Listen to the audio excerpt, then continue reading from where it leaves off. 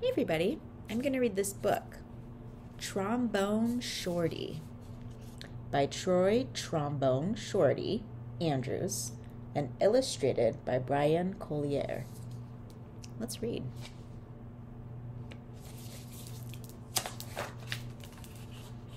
Trombone Shorty.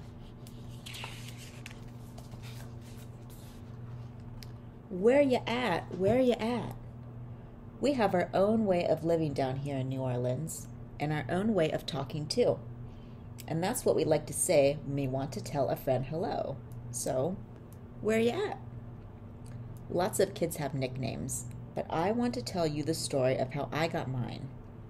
Just like when you listen to your favorite song, let's start at the beginning, because this is a story about music. Sounds great. But before you can understand how much music means to me, you have to know how important it is to my hometown, my greatest inspiration.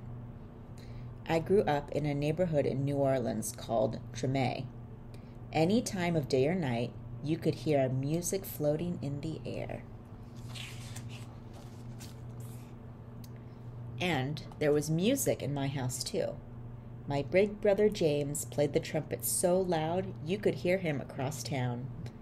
He was the leader of his own band, and my friends and I would pretend to be in a band too. "Follow me," James would say. There's one time every year that's more exciting than any other: Mardi Gras. Parades fill the streets, and beaded necklaces are thrown into the air to the crowd. I loved the brass bands with their own trumpets, trombones, saxophones, and the biggest brass instrument of them all, the tuba, which rested over the musician's head like an elephant trunk. "Where ya at? Where ya at?" the musicians would call.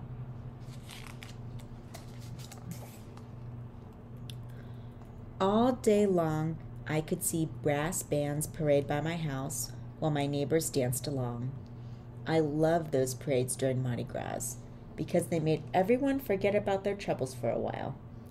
People didn't have a lot of money in Chimay, but we always had a lot of music. I listened to all these sounds and mixed them together, just how we make our food. We take one big pot and throw in sausage, crab, shrimp, chicken, vegetables, rice, whatever's in the kitchen, and stir it all together and let it cook. When it's done, it's the most delicious taste you've ever tried. We call it gumbo, and that's what I wanted my music to sound like. Different styles combined to create my own musical gumbo. But first, I needed an instrument. The great thing about music is that you don't even need a real instrument to play. So my friends and I decided to make our own. We might have sounded different from the real brass bands, but we felt like the greatest musicians in Chimay. We were making music, and that's all that mattered. Then one day, I found a broken trombone that looked too beaten up to make music anymore. It didn't sound perfect, but finally, with a real instrument in my hand, I was ready to play.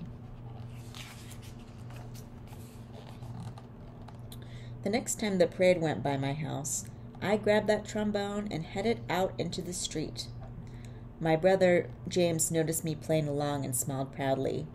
"Trombone Shorty," he called out, because the instrument was twice my size. "Where ya at?"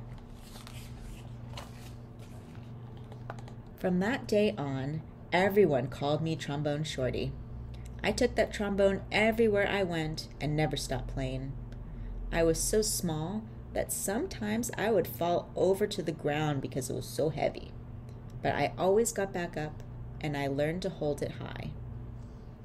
I listened to my brother play songs over and over, and I taught myself those songs too.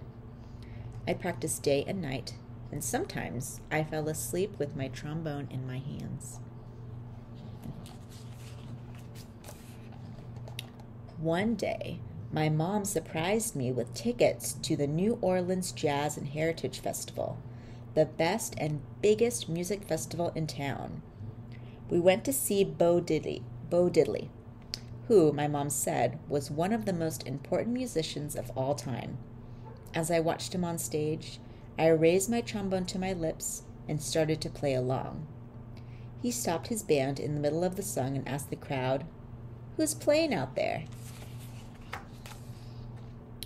Everyone started pointing, but Bo Diddley couldn't see me because I was the smallest one in the place. So my mom held me up in the air and said, "That's my son, Trombone Shorty." "Well, Trombone Shorty, come on up here," Bo Diddley said. It's pretty cool. The crowd passed me overhead until I was standing on stage next to Bo Diddley himself. I walked right up to the microphone and held my trombone high up in the air, ready to blow. What do you want to play?" Bo Diddley asked. "Follow me," I said. After I played with Bo Diddley, I knew I was ready to have my own band. I got my friends together and we called ourselves the 5 o'clock band because that was the time we went to play each day after finishing our homework. We played all around New Orleans. I practiced and practiced, and soon my brother James asked me to join his band. When people wondered who the kid in the band was, "Who let the kid in the band?" he'd proudly say, "That's my little brother, Trombone Shorty. Where you at?" And now I have my own band called Trombone Shorty and New Orleans Avenue, named after the street in Treme. I've played all around the world, but I always come back to New Orleans, and when I'm home, I make sure to keep my eyes on the youngest musicians in town and help them out, just like my brother did for me.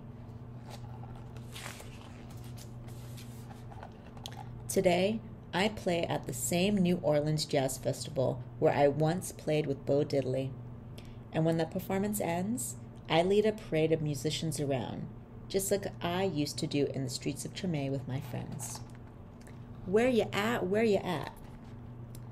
I still keep my trombone in my hands, and I will never let it go.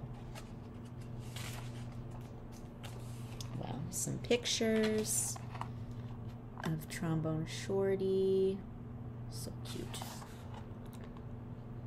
Oh, and that's Bo Diddley with him. That's another picture.